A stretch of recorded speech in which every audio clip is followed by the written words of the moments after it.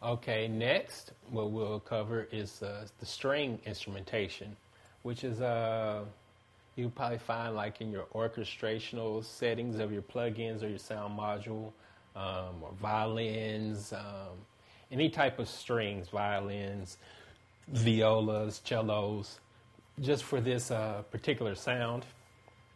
And your strings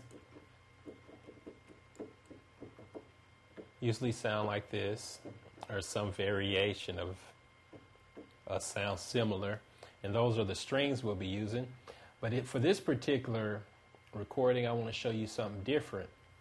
I'm not going to even play the particular riff or arrangement. We'll do it all by MIDI, just MIDI implementing the notes and duplicating them ourselves. So I'm going to go ahead and set the record, and I'm going to arm the record, and I'm just going to play maybe one or two notes.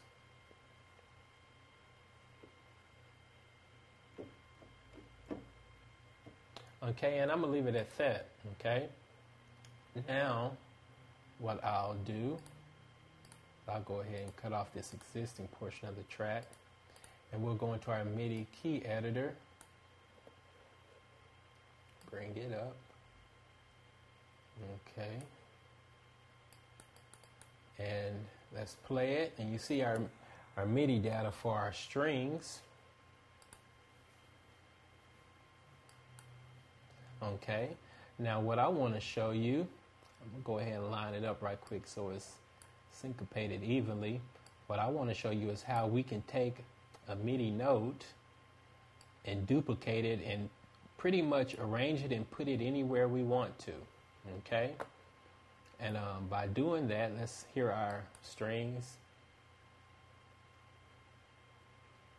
Okay, all we have to do on any note, you can select whichever one you want to. I'll pick the C sharp, and what I'll do is Control D to duplicate that note, and I'll put my cursor on it and I'll drag it. See, you can go up and down and change the sound just by moving your, see?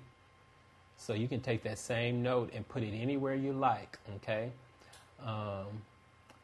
Let's just put it right here on C sharp again, on the 2, or you can put it wherever you like. When doing this, is